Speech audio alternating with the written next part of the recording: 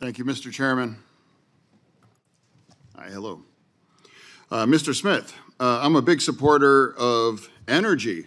For me, energy security is national security. And of course, renewables about that, but of course other things as well too, fossil. But also that also includes nuclear. Of course, nuclear is important.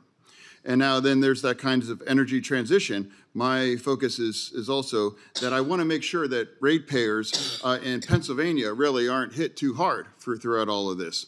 Now, the Washington Post reported that increasing electricity demand for the data centers is going to raise up residential power bills, perhaps as much by 20%. Now, to me, that's really a concern for me and certainly for Pennsylvania families. Now, the data center, has important jobs during construction and doing those things, and that's a great thing, of course. But they're not, I guess, long-term. But the rate, those rates might last longer for that. And now I've been tracking the plan to reopen TMI. I mean, I had my own personal story is I had to grab my hamster and evacuate, during the meltdown in 1979. You might assume that I was anti-nuclear, and that is not. I actually am very supportive of nuclear because that's an important part of the stack. If you really want to have and address climate change, you can't turn your back on nuclear, in my opinion. But I know that's the power of Microsoft's data center. So now, and I really appreciate that, but if I'm saying now, if we're able to commit that the power purchase agreement, it's not going to raise electricity for Pennsylvania families. No, I think you raise a critical point. We have two principles that we follow when we're constructing these data centers. Number one, we will invest to bring onto the grid an amount of electricity that equals the amount of electricity that we will use, so that we're not tapping a constricted supply. Number two, we will manage all of this in a way that ensures that our activity does not raise the price of electricity to the community. And so I was describing earlier how if there's improvements that need to be made to the grid, as there often are, we'll go to the Utility Commission. We will propose a change in the rate that we are charged so that we can pay for that improvement. I just think it's a fact of life because I think you highlight something critical. There's a lot of jobs when the construction takes place. There are jobs afterwards, but they are not as many.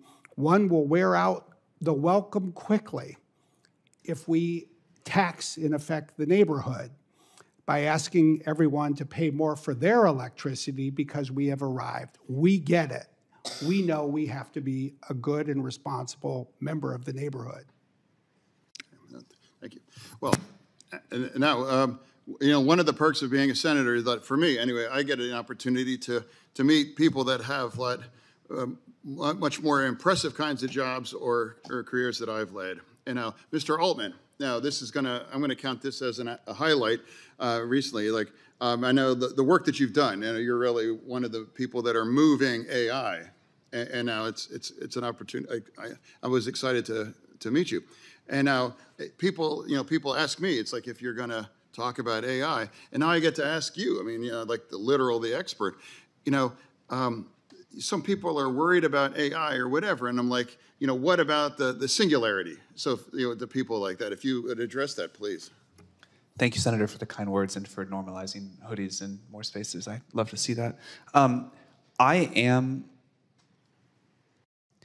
am incredibly excited about the rate of progress, but I also am cautious and I would say I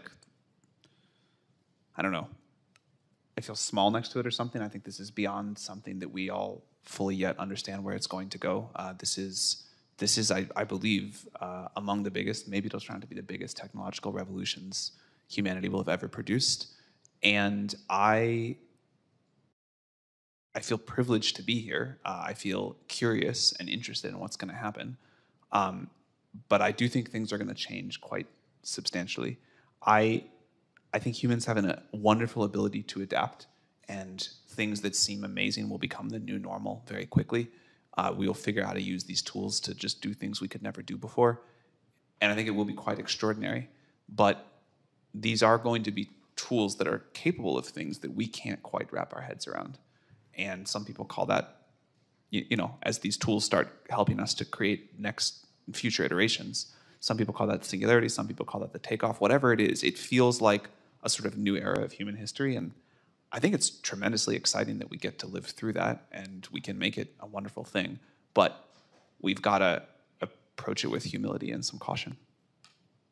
No, I mean, I just, for me, it's been, I get a chance to ask questions to a lot of Edisons, you know, as well too. Like the kinds of things that you're all collectively involved are going to transform our society, and people will look back 50, 60 years ago and see what's happened. So for me, over to the chairman. Thank you. Thank you.